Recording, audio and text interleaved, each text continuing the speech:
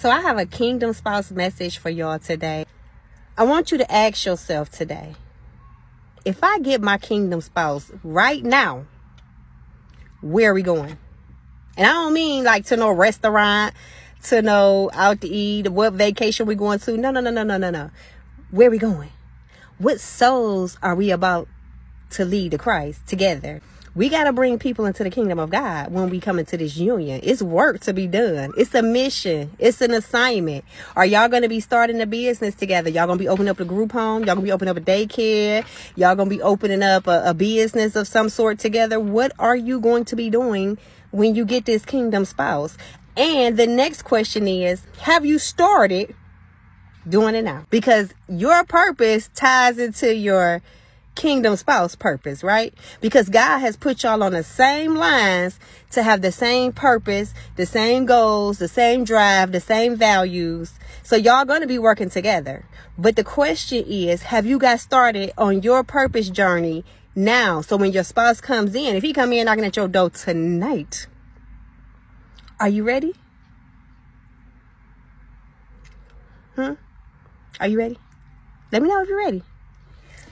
God want to know if you can save souls by yourself. If you're not saving souls by yourself, and what I mean by saving souls is when you go out to a restaurant, are you speaking life into somebody and letting them know today is a beautiful day? God bless today. Today is the day that the Lord has made. Are you talking to people? Are you encouraging somebody? Are you uplifting people, even if it's online? Have you uplifted somebody today? Have you spread the gospel to somebody today?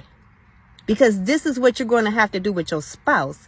And when your spouse comes in, you need to already have it in order, because we ladies, we got to have it all in order, right? We have to get started in our purpose now, because God wants to see our faithfulness in our singlehood so that he can bless us with our kingdom spouse in a natural realm, right?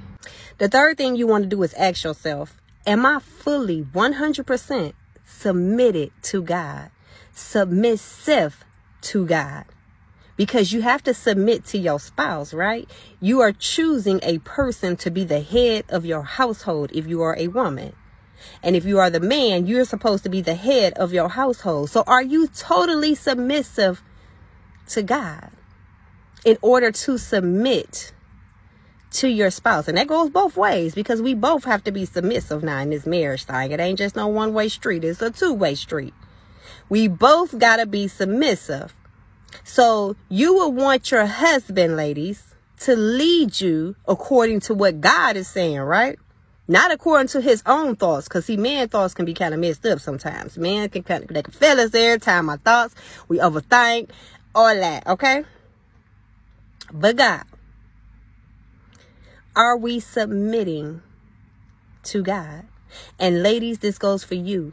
You got to know the voice of God. You got to be able to hear God and be obedient to his word now. Whatever he tells you to do now, you got to do it without question. You got to do it at the drop of an eye. When he say do it, don't hold on to it. Or you hold on like, no, not today, God. I'll do it tomorrow.